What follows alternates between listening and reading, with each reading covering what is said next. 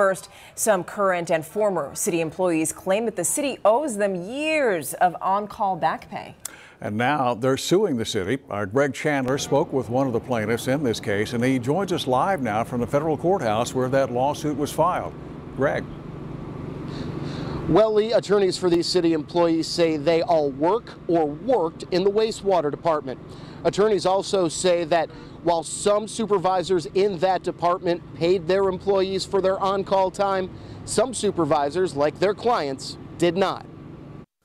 Juan Garza worked for the city's Wastewater Department for 27 years. Before retiring last year, Garza says he spent countless weekends on call. Weekends Garza claims he was never paid for. They knew about the on-call pay.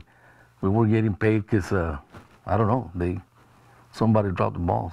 According to the city's classification and compensation procedures, on-call employees receive 2 hours pay for every 24-hour on-call shift while off-duty. Employees are due 1 hour's pay when on call in addition to their normal workday. You can't go out of town, you can do nothing, no enjoy weekends or anything like that. You got to stay on call. The lawsuit, filed here in U.S. District Court, alleges the city violated the Federal Fair Standards Labor Act.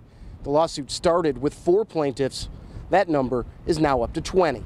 Attorney Josh Hopkins says all of the plaintiffs worked for the Wastewater Department. The city has a policy about on-call pay, but they applied it unequally to these workers, and that's what's wrong. Because of statutes of limitations, Garza can only get 3 years' worth of back pay if he wins. He says he and his fellow plaintiffs just want what they feel they're owed. We're not asking for nothing else, just what belongs to us, That's it. We get paid for what we didn't get paid. Now, no final dollar amount has been calculated in the suit. That'll have to be determined at trial.